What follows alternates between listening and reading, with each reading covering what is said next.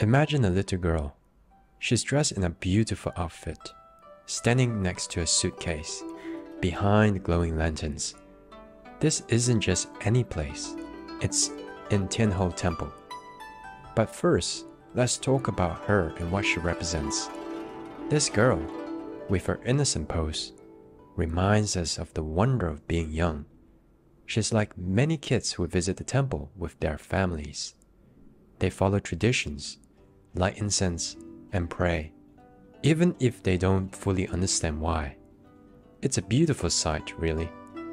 These kids, they're learning about their culture just by being here, doing things that have been done for generations. Now, let's zoom out a bit. Thean Hou Temple stands tall and proud in Kuala Lumpur. It's not just a place for prayers.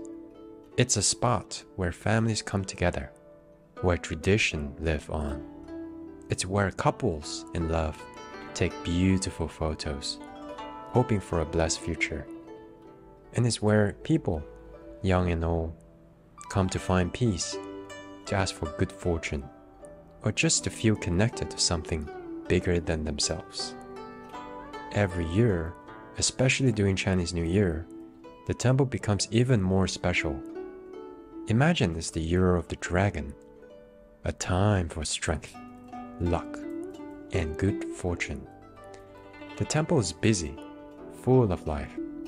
People from all walks of life, not just Chinese, but also Indians and others, come here. It's a melting pot, a place where different cultures meet and share in the celebration.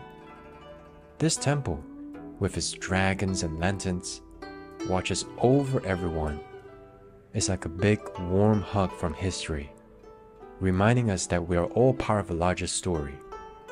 So, as we start our journey with the image of a little girl by the lanterns, we are reminded of the simple beauty of tradition, of family, and of the shared hopes that brings us to places like Thean Hou Temple.